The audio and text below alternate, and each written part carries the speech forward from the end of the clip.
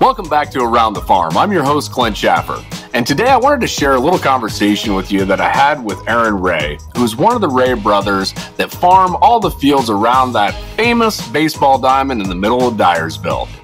Enjoy.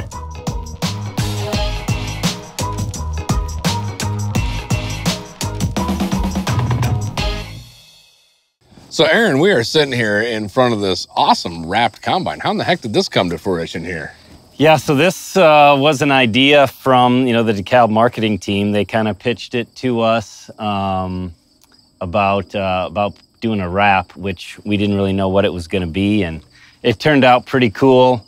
In the state, it kind of goes over pretty well, especially with my brother Adam. That the red and yellow. I told him it was too much red and yellow for me. I like the yellow, but not the together, because I got you. I'm an Iowa guy. Yeah. But clashing on the ISU Iowa here. Yeah, a little bit. We always get a little chirping back and forth, especially in September when the Iowa State game's going on. But so this really turned out cool. Yeah, one of the things I wanted to talk to you about, I mean, you're with Climate FieldView. Kind of talk to me about your role. What do you do, and what are you kind of getting prepped for? Yeah. So my day job is a climate activation manager, so I cover Northeast Iowa, kind of the northeast quarter of the state. And basically, I support all of our dealers, and then the growers that they support on everything Climate FieldView related. So whether that's getting some guys that are new to the platform signed up and doing a compatibility assessment, or working with our dealers and their growers as well, making sure everything's good to go there. So this time of year, we're really working on what I call building the scoreboard. Okay. So when guys ask me, FieldView, why should I have it? Why do I need it? I kind of have the analogy of, we're across from the Field of Dreams here. In a baseball game, the only way we know who wins and who loses is to look at the scoreboard right at the end. So we got the box score for hits and everything, and errors and runs. And FieldView is that scoreboard for us farmers. We get to the end of the year. The only way we know what hybrid wins and loses is having a scoreboard. So that's what FieldView is for us. It gives us that box score of, hey, what innings. Did we have home runs, or did we score in, and allows us to figure out, hey, what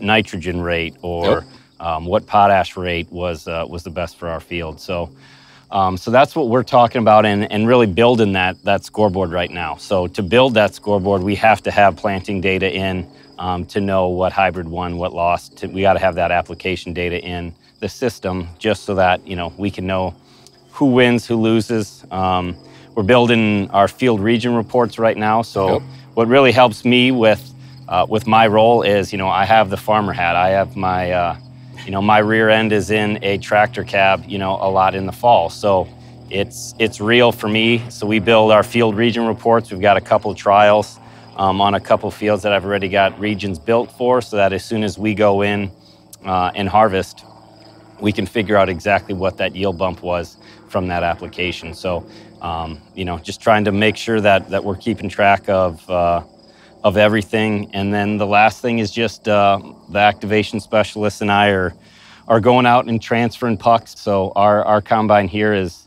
we'll throw the drive up there and just make sure we're all ready to go for harvest. Because that drive may be sitting in a planter or maybe sitting in a sprayer, and then taking that FieldView drive and putting it into the combine then. Yep. That's awesome. And, that's one of the versatile things of a drive is, you can have it in your planter right away in the spring, and then move it to your sprayer, then move it to your combine, and you only need one drive and one iPad. So it's just pretty easy, pretty slick. All right, Aaron, you were talking about running trials. Now, do you ever have trials to where you and your brothers have some competitions going where it's well, I'm going to run this rate or this population, I'm going to run this one or something of that nature?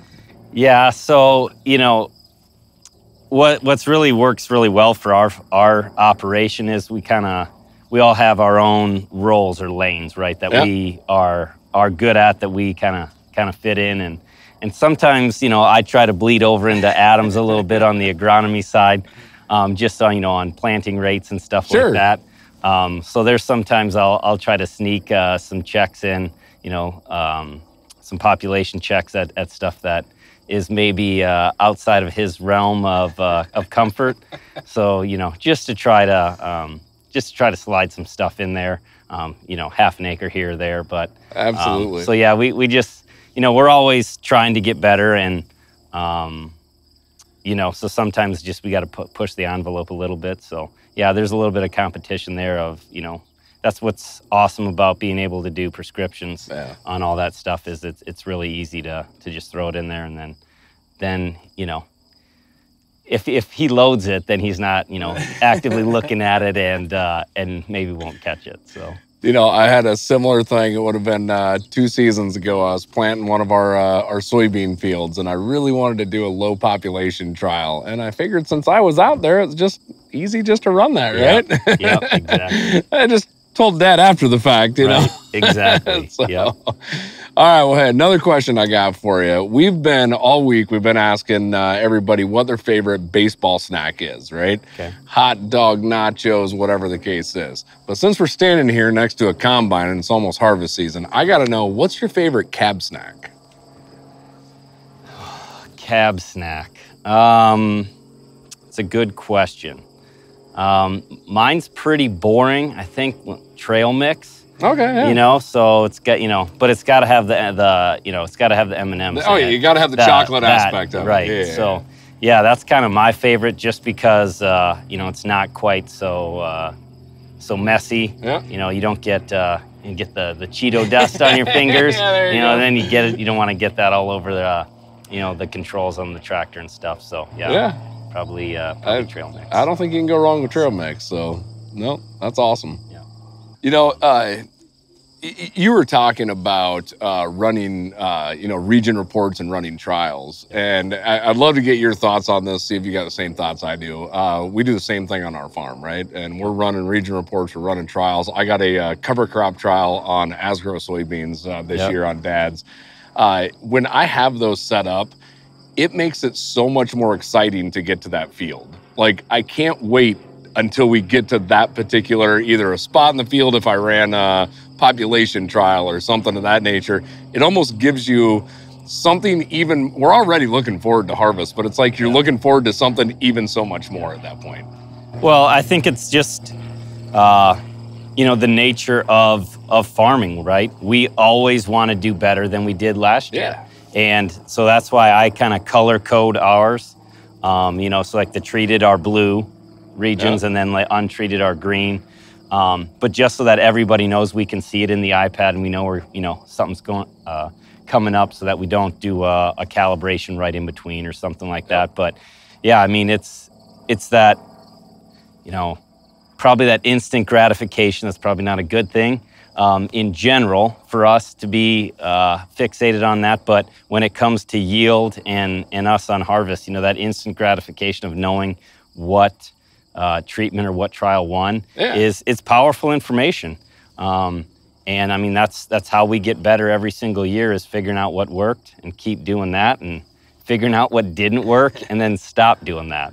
So yeah, absolutely, it's pretty cool. So, you know, as you think about working with your brothers and getting them on board to probably all the FieldView activity as well, what's been their reaction as you've, you know, continued to probably keep pushing on the technology side?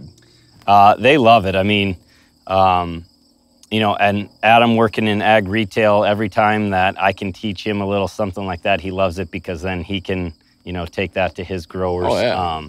You know, so it's just kind of a, you know, force multiplier there. So if anytime I can teach a dealer, whether they're my brother or not, you know, and teach them little tricks, or teach growers little tricks, you know, then it spreads out. So they love it, you know, and Andy too likes having everything. It's all on his phone. Yep. So anytime we have questions, you know, this, that, when was that planted, what's planted where, having everything on your phone, just, you know, really easy to access is awesome, because we can, you know, we don't have to have one program on a desktop computer that has everything that no one can access except me. Now it's, kind of the democratization of our data so that everybody's got it whenever they need it, and just helps push us forward. You talk about phone too, right? And it's like, I love my iPad, but I don't have my iPad on me all the time, right? Yep. And most of the time, hard pressed to catch me without my phone on me. And even getting, I always love talking about this on FieldView remote view, right? Yep. And whether it's planting or harvest, I travel a lot and I want to see what my old man's doing out in the field, right? It's like, I got to fire that up. I want to see the numbers that are coming across, whether it's yield or whether it's, like I said, even in the planter. It just keeps you connected, right? I can be out in Denver, Colorado, and I can see Dad run the combine, so. Yeah, the remote view, I love that because I have, my iPhone, and during the spring, I'll run logistics. Right, because my phone's ringing, about every 40 to 50 seconds, with grower calls. But so I'll run logistics, so I can pull up remote view and see exactly where they're at with the planter, so that if they've got 4 acres left in a field, I can hop out, go get the seed and liquid, so that as soon as they come through and we go to the next field, I'm right there waiting. And, more than a couple times, Adam's like, "Hey, boy, that was good timing." How'd you get here so fast? But, remote view, I do that in the grain cart all the time. Because I want to see what's going on, what the yield is. Yeah. And it helps, too, for us planning is bushels remaining. So when hey, we've got, 4,500 bushels remaining, well, then I know how to plan how many trucks. Yeah, absolutely. So how many wagons, how many trucks, it allows us to plan really easily do we need that last set of wagons or not? Instead of guessing and then being wrong and wasting 25 minutes or. These are ways to use this that I swear I haven't even thought of. And that's just so cool to listen to that part of it, that logistical aspect of it is so cool. Yeah. Absolutely. Well, I tell you what, Aaron, I just appreciate you stopping by and having a chat in front of this beautiful combine, first off. But I wish you and your family an incredibly safe harvest and just an absolutely great harvest. So thank you, man. You bet. Good to see you. Yeah, good to see you as well. Hey, I want to give Aaron Rahe a big thank you for his time. Also, thanks to you, the listener. And if you enjoyed this podcast, be sure to hit that like button or subscribe and share it with a friend or two as well. Also, Around the Farm is brought to you by Climate FieldView, and we're available wherever you listen to podcasts at. And until next time, we'll see you around the farm.